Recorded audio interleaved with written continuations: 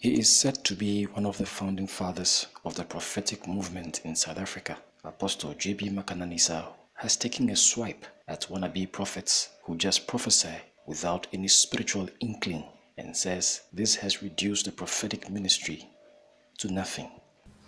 I saw people prophesying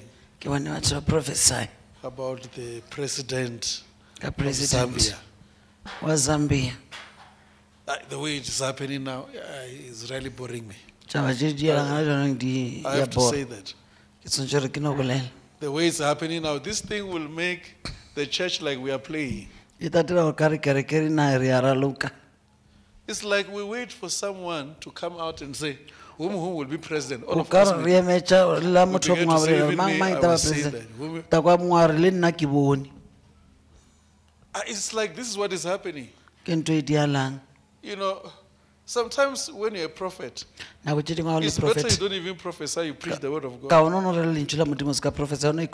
You do what God is telling you. Why we don't leave prophets to prophesy?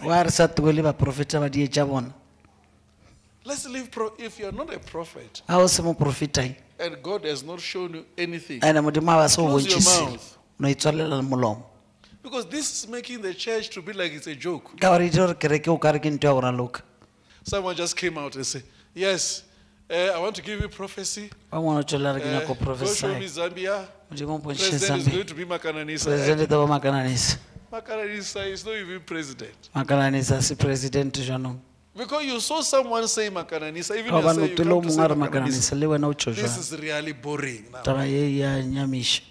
It is recalled that Prophet Ian Genesis embarrassingly apologized for his failed prophecy on the Zambian elections. Apology has to be tendered because people's hearts are broken.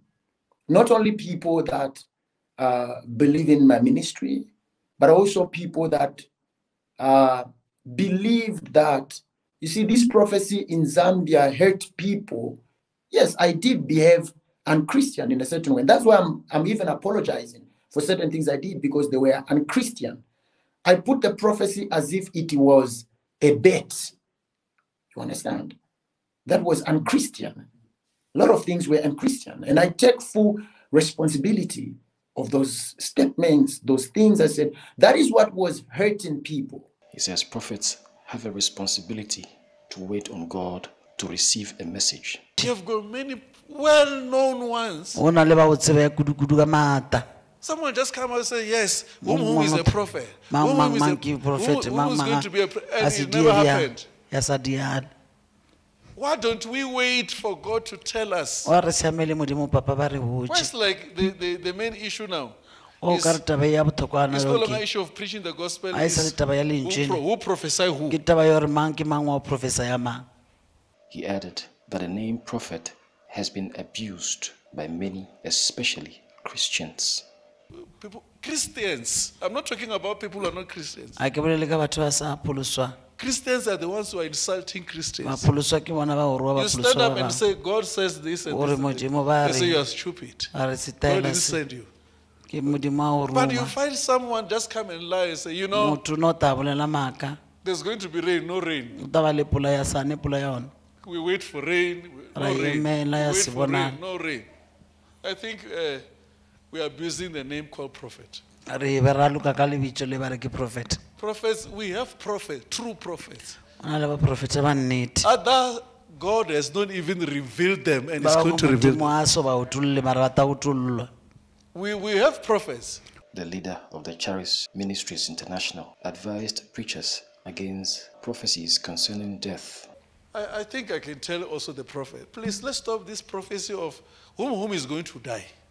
This prophecy is not a good prophecy. Well,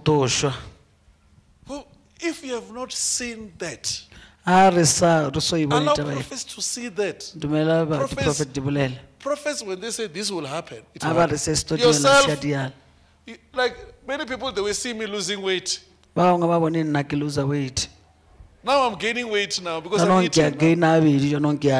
So now I cannot fast now. If I fast now, I'm dying. Yeah, I saw Makananisa dying. He's prepared to go And then and Christ says, yes, God must bring the younger ones. Who told you I'm old? I'm of your age. When I die, you must die too.